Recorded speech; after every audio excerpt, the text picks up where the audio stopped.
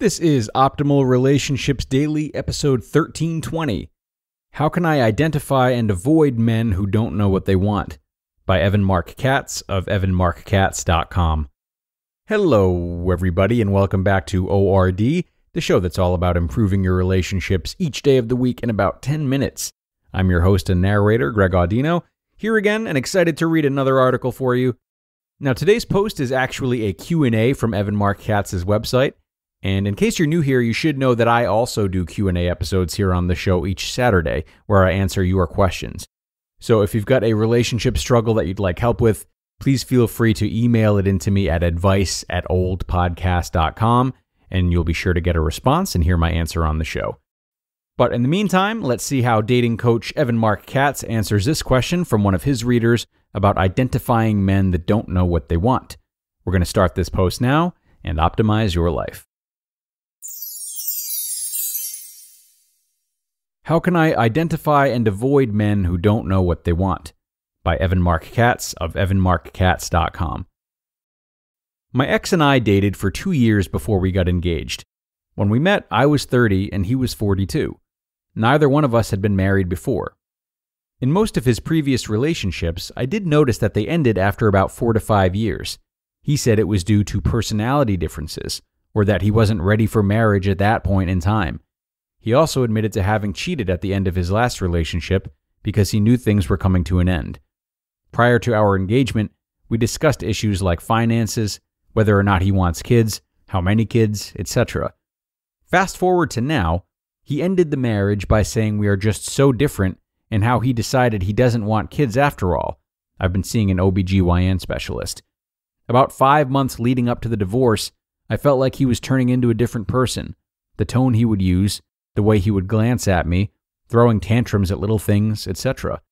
In the end, he said that he thought he was okay with the nature of our relationships and expectations until he wasn't okay with it. Yes, I know it sounds lame. I take responsibility for marrying the wrong guy and moving forward, and I want to avoid making the same mistake. What suggestions do you have for women to avoid men who don't really know what they want in life, yet pretend like they do? This was alarming to me, because I know other men who are like this too. They're friends who are married or in a committed relationship, but their attitudes are ambivalent. One even told me that he was unfaithful to his wife because he doesn't know what he wants, but doesn't want to divorce either. So my big question is, what kinds of warning signs should women pay attention to? In my case, I recall having a gut feeling that he doesn't respect me as much as I wanted, and whenever we have big arguments, he would always try to undermine my point of view. Anyways, hindsight is 20/20, so I'd love to hear your thoughts on this topic. Thank you. Janice. Thanks for your question, Janice. I feel deeply for you. My wife's first husband was a man who, after 5 years of dating, claimed to want to get married and be a father. But less than 1 year into marriage, he freaked out, said he wasn't ready for commitment, wasn't sure if he wanted kids, and cheated on her. Twice. They were divorced less than 2 years after getting married. His loss was my gain. Ironically, he ended up marrying the woman he cheated with, and had kids with her as well. I only mention this because it illustrates an important, if dispiriting, concept. Very often, people don't know what they want, and very often, people change their minds. You just happen to date men, but as a coach for women, I can't tell you how many times I've talked with a client who wasn't sure if she wanted to get married or just date for a while. Thus, confusion is not just for men. It's the human condition. Because answers to personal questions aren't as black and white as mathematical equations, we lurch through life, perpetually vacillating between different points of view, knowing that we're inconsistent, but still not being able to nail down a single perspective. On one hand, it can be considered admirable when people are open to new information that makes their point of view subject to growth and change. On the other, if you're the woman dating the man who doesn't know what he wants, it can only be terribly infuriating. Now, you're looking for a shortcut to avoid getting hurt. I get it. Since there are no definite answers, I can only try to reverse engineer a response based on what you told me in your short email. Number 1, the right man takes responsibility for his mistakes and can specifically pinpoint where, when, why things went wrong in the past. Personality differences and not ready for marriage may in fact be valid excuses, but I would love to hear him go deeper. 2, cheating is never an acceptable response to a failing relationship. Everyone has experienced the falling action of a relationship that's coming apart. Most of us deal with various shades of sadness, anxiety, frustration, and fear, obsessing about what's wrong, engaging friends on what you should do, talking with your partner about how to fix what ails you.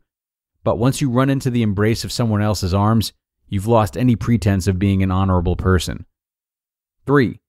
Character. Finally, in response to what kind of warning signs should women pay attention to, I can only reiterate one of the 5 must-haves in every relationship, the others being kindness, commitment, communication, and consistency. Character. How does one measure character? It's a great question with a dissatisfying answer. My method may be imperfect and slow, but I don't think it's difficult. A man of character A does what he says and says what he means. If there is a consistent discrepancy between his words and his actions, you'll notice it before your marriage. I would think it would be really rare for a congenital liar to be honest for the first 2 years you're together and then suddenly turn into a whole new man with a ring on his finger.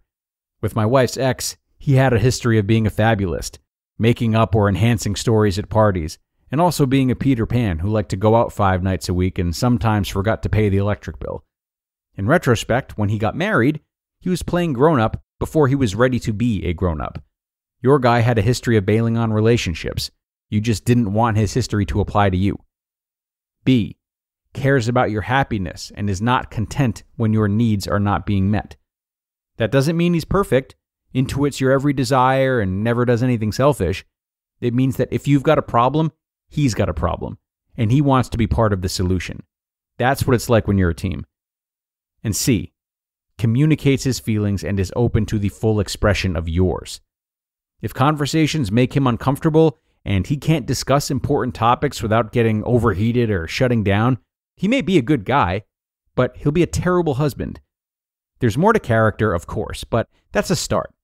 The good news is that most of these character-based traits are readily apparent in a pretty short period of time, like 2 to 3 months. So you don't have to waste 2 to 3 years on the wrong guy in the future. You just listened to the post titled, "How Can I Identify and Avoid Men Who Don't Know What They Want?" by Evan Marc Katz of evanmarckatz.com. And thanks so much to Evan for this post today.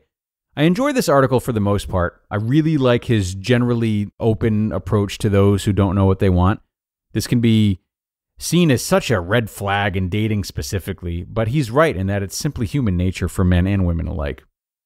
And I think it's also important to remember that when we do purposefully or accidentally loosen our grip on what we want, it can often lead to a lot of great interactions that we would have otherwise missed.